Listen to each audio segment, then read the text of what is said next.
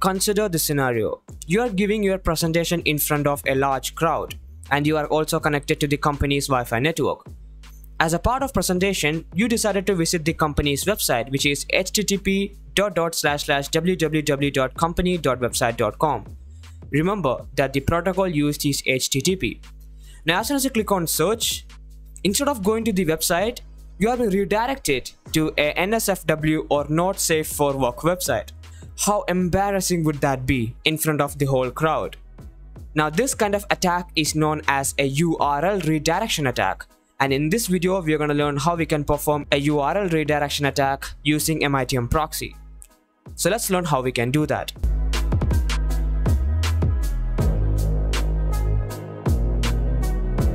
Alright, so the first step is to perform ARP spoofing over the victim, and I have already done that, as you can see here, and on the right hand side is the victim's mobile phone. And the next terminal, I have added the IP tables rule so that all the requests that is coming on port 80 will be redirected to port 8080 where MITM proxy is running. So if I list the IP table rule, you can clearly see that the IP table rule has been added. Now in a new terminal, I have navigated to the directory where the MITM proxy files are existing. And here I'm going to create a Python script file.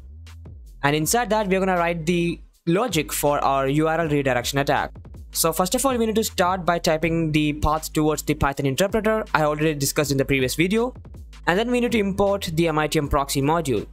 Now we need to define the function response, which takes the flow parameter. And here under this function response, we need to type flow.response.content equals to flow.response.content.replace. And what we're going to replace? We're going to replace the /body with, we're going to once again write /body because we don't want to completely replace it. And then afterwards, we need to write the script. So I'll just add the script and ending script tag. And in between, we're going to write the logic. So in order to perform a redirection attack, we'll type location equals to, and then in single quotation, we're going to write the website. In this case, I'm just gonna redirect the user to bing.com. Well, the imagination is all yours. You can redirect the user to anywhere you want. And afterwards, I'm just gonna close the bracket, and let me just explain this once again. So what we're gonna do is, we are gonna replace the content flow with, whenever we find the /body, with this particular script right over here. And location is the redirection script, which will be redirecting the user to the https bing.com website. Alright, now let me just save this particular file really quickly. So I'll just type escape and :wq, and that's how you save a file in VI text editor. And as you can see, there is the script.py file, and we're gonna run MITM dump with script.py. And as you can see, it's running absolutely fine. And on the right hand side, the victim is gonna click on an HTTP link, which is the first link right over there.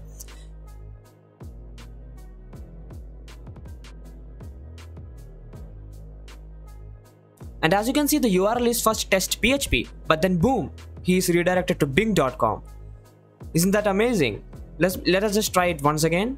Let me go back. And then this time, let me click on a new link, which is the link right below that. And as you can see, the URL is testu.in, but then boom, we are redirected to bing.com. Wow, that's amazing. Alright, that's it for this video. I know it was a small video, but I leave all the imagination to you. In this video, I just showed you how you can redirect a user to bing.com, but you can redirect the user to any naughty website you want, or a website that you are created specifically for harvesting the credentials.